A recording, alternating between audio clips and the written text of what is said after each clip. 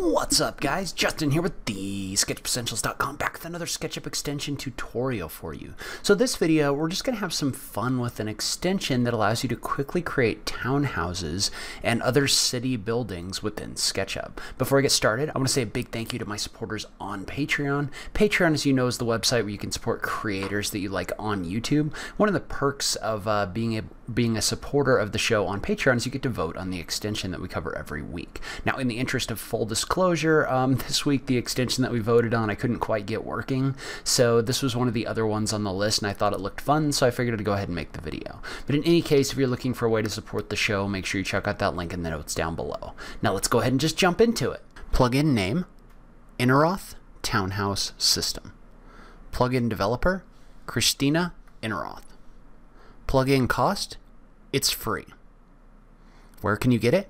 You can download it from the SketchUp extension warehouse. This is more of a fun extension for me, but it can also be useful for quickly adding building context into your SketchUp models. It's a building generation extension that allows you to quickly create townhouses and other city elements within SketchUp. The way it works is fairly simple.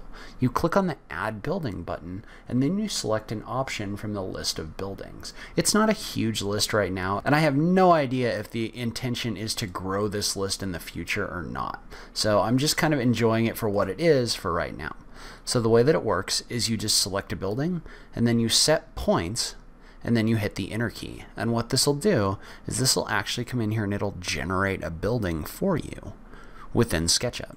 So you can see how this building comes in, and I probably need to move it over a little bit, but this actually generates a whole building with actual window details and different materials and everything else like that.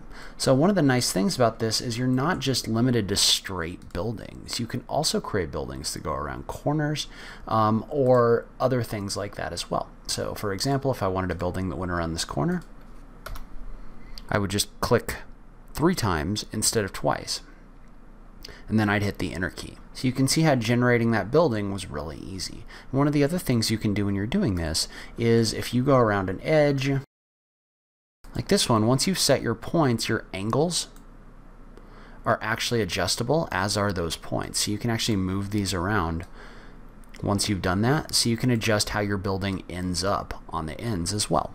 So if I hit the Enter key, it'll generate this building, and depending on the length of your building, this can take a little bit of time because it's actually going in and creating your building and then cutting all of those openings, I believe. That's what it says down here in the corner. Alright, and as you can see, that building took a little while to create, but you can see how these corners are actually getting cut off based on those angles that we set by dragging those grips. And so one of the other cool functions or features of this extension is you can also come in here and you can adjust the different buildings. So you can do that by clicking on the building, and then within the Eneroth Townhouse system, click on this third option for building properties. What that allows you to do is that allows you to adjust the different materials inside this model. So say for example that you wanted to swap out not only your materials but other things as well. Like let's say for example we wanted to swap out the brick rough dark material. What we would do is we would make that the active material, and then find the area or the material that we'd like to replace, and we can just click the button for apply active. And what that'll do if we click apply is that'll actually let you reapply that material to the end. And so you can do the same thing with like this end material. You can adjust that to be that brick as well. So you can do a lot of different things with swapping out materials really quickly. You can make this a light roof instead of a dark roof. The other thing I like about this is it also allows you to swap out different building types. So for example, if I was to go up to the browse settings, and let's say I didn't want this to be quite so apartment looking, I could click on this option right here and click OK, and then we could click apply. And what that's going to do is that's going to come in here and that's going to redraw this building with this new building type. So you can see how this swapped out this building with that different type. And one thing you may want to do when you're working with this is you may want to go down and you may want to uncheck the box for perform solid operations. So I'm not 100% sure what that's doing because this building isn't in here as a solid, but if you uncheck that box and then do this, this building swaps out a lot faster. So I'm not sure exactly why it's doing that or what that's causing, but it is good to know that you can swap out your buildings a lot quicker. I think it's because if you look, these windows actually aren't cutting holes in the walls if you don't do the solid operation. So that can be a time saver, especially if you're looking to do stuff from like way out like this. You don't necessarily need those to all be in there as different openings. So the other thing about these buildings too is you can also add things like balconies to different sides by checking these boxes and other pieces as well. And there's other options for each one of these too, so you can kind of customize these buildings a little bit more if you want to. So you can see how that actually came in here and that generated balconies on this building. And so if you wanted to, you could go in and basically add that for all of these different windows.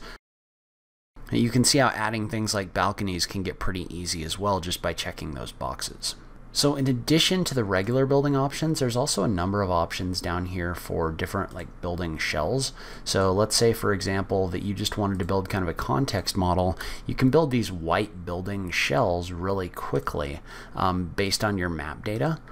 So you can see how that builds those in really quickly, and you can use this in order to populate a context map with different models. So that's something I really like. I don't know that there's a whole lot of options you can adjust in here, but you can kind of swap these out for if you just wanted them to be square, you could do that.